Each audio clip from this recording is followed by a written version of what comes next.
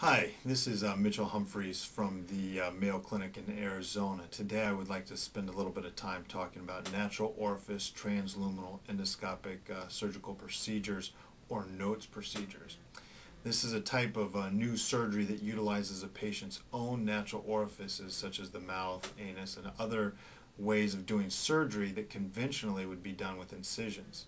We do it in these ways to save the patient from incisions, hopefully to save patients from bleeding, pain, and get them back to their activities in a quicker fashion. The evolution of the process here started several years ago with concerted research efforts with us and several other teams to look at ways of removing disease without making incisions. We focused our attention initially on prostate and prostate cancer as it's so common in the male population. What we do in these procedures is we use the urethra as the natural orifice and do the entire surgery through the urethra with no need for incisions. What this allows us to do is to remove the prostate, and through the development of some very specialized instruments, we're able to reattach the bladder to the urethra to maintain the continuity of the urinary system.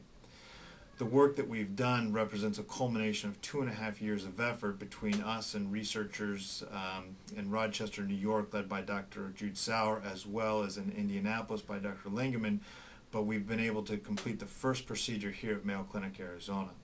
The first patient that we were able to do recently, we were able to remove the entire prostate, the entire cancer, and reattach the bladder to the urethra, all through the urethra with no need for incisions. The patient has done wonderfully. He left the hospital in 1 day. He had his Foley out very quickly and has done great since that time.